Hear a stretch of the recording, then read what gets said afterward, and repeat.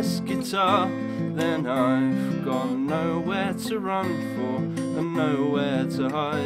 I'm a bottle of whiskey with friends who won't miss me, they just assume that I am Lester Allen. I'm a folk/singer-songwriter from Luton.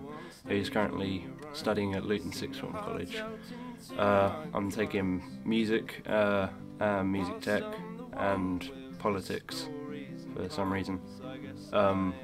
Basically, songs I write are all very autobiographical, so they're all stories or something from my life, but they've all been influenced by mostly the artists and people around me, like Liam Butler or my brother, Andrew Hosker.